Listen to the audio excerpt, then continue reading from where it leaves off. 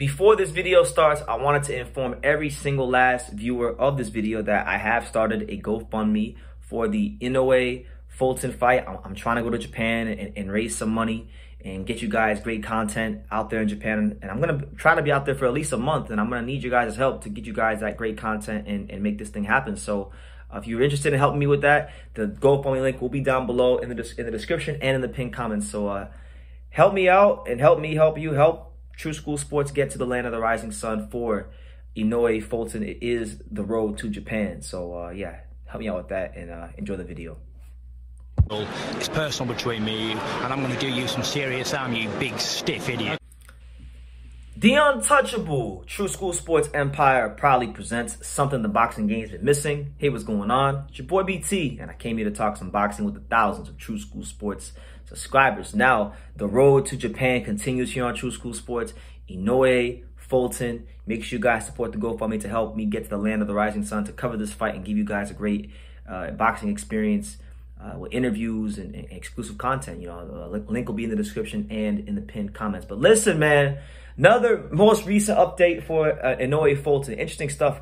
You know, former WBA light flyweight champion and one of the best that Japanese boxing has to offer, Hiroto Kyoguchi. He was recently speaking on his YouTube channel, and he did it. I guess he did a video and this article on one of my favorite websites. It's one of the most visited websites on my computer these days.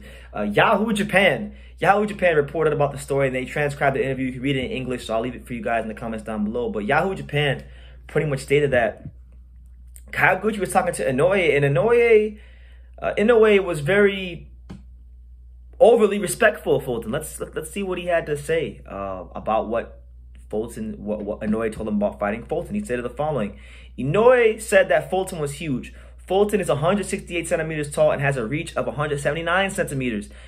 Inoue is about 164 centimeters tall, and his reach is about 172 centimeters, which is about 2 times bigger. So I'm really worried about the size. After all you said, you had to build your body like the physical aspects. And then, like, the article also states that, like, the monster is always overestimating his opponents. So what he does is, if an opponent's a C-class fighter, he looks at them as a B-class fighter. If they're a B-class fighter, he looks at them as an A-class fighter. And it's a way of him having that healthy respect for his opponent, not to be overly respectful, but to have that healthy respect to push him to go harder in training, because he knows that if he doesn't go hard in training, he can get beat when he gets in that ring. So that's just what it's going to be.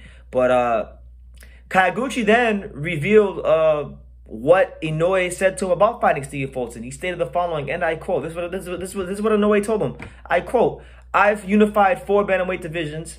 I've unified the 4 bantamweight titles, but I'm not confident." What is this guy saying? It seems that he is not confident. I think it is in a good way. It's the first time I've won a group event, and I can be proud of myself. It was shocking that I didn't have the confidence after doing all this. It scared me. It's scared that Naoya Inoue is the one who underestimates Naoya Inoue the most.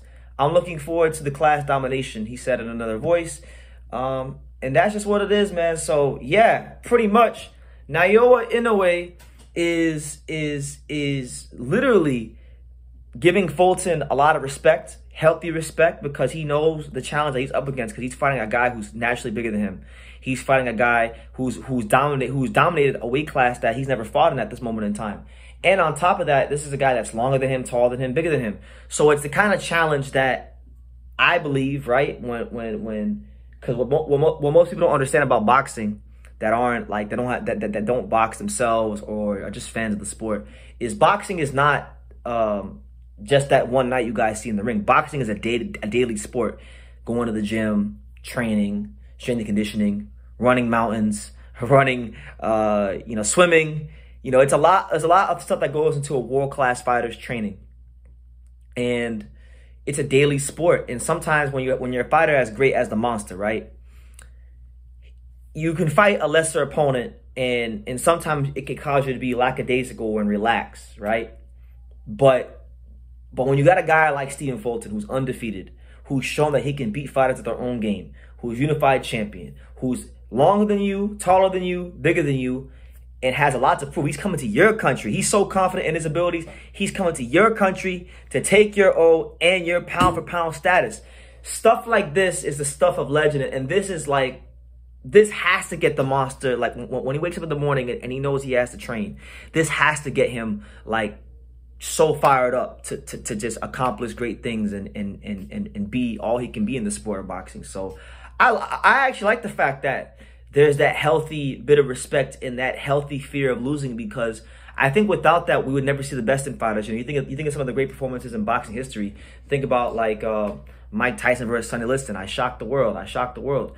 You know, he's not great in that moment if there isn't that fear factor and that healthy respect for a big time power punching fighter like a Sonny Liston. And it's the same thing when you talk about Inoue fighting Fulton. He's got a big task in front of him. People say Fulton can't punch. People say he's this, he's that. Listen, he didn't get to where he get to in the sport just being some whatever fighter. So I'm very intrigued to see the physical condition and the kind of shape that Naoya Inoue is going to come into, you know, with this fight. I'm looking forward to seeing what Fulton's game plan is going to be going into the fight, and it's just going to be a great occasion for boxing, man. And I can't wait. I'm going to make so many videos about this fight. Any article that's written about this fight, there will be a video about it. It's the road to Japan, baby. It's the road to Japan. Listen, man, I'm going to be there.